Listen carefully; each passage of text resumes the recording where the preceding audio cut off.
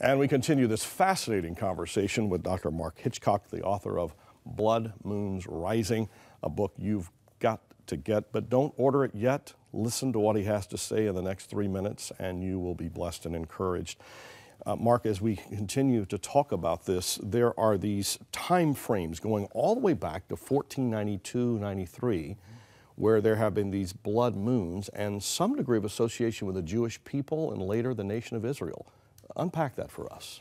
That's right. These blood moon tetrads, where you have 4 blood moons, 4 total lunar eclipses happening on these Jewish feast days, goes back to really one of the main ones that started this. In 1493 and 1494, there were these 4 blood moons.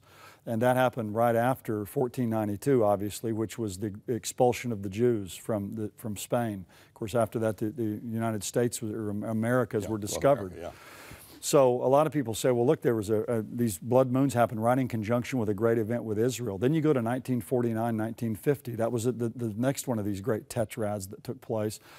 And that's right after 1948, when Israel became a nation, the modern state of Israel, May the 14th of 1948.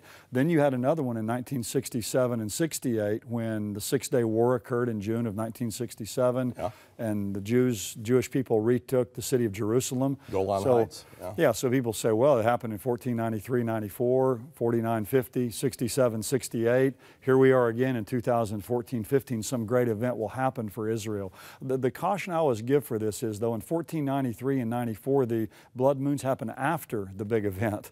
And the same thing in 1949 and 1950 happened after what happened in Israel in 1948.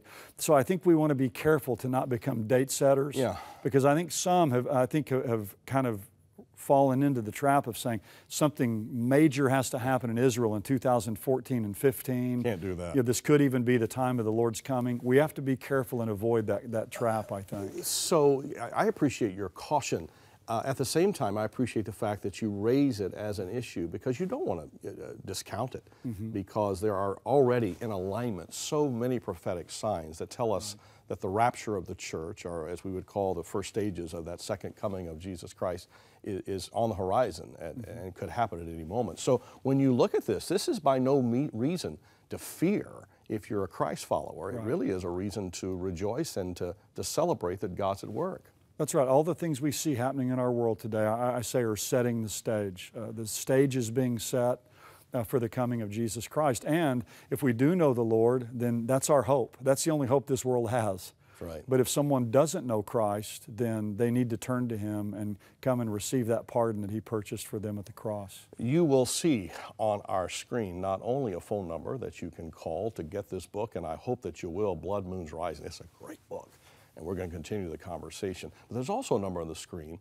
If you do not know Jesus Christ as your Savior, there's a prayer line, a care center, where people are there praying for you and will pray with you, for you to understand what it means to come to know Jesus savingly, to understand how He only can change your life. This book is about the prophetic timeline of the coming of the Lord Jesus Christ, and we need to be ready. We need to be ready, and knowing Jesus is the first step. Give us a call, either for the book or to know more about our Savior.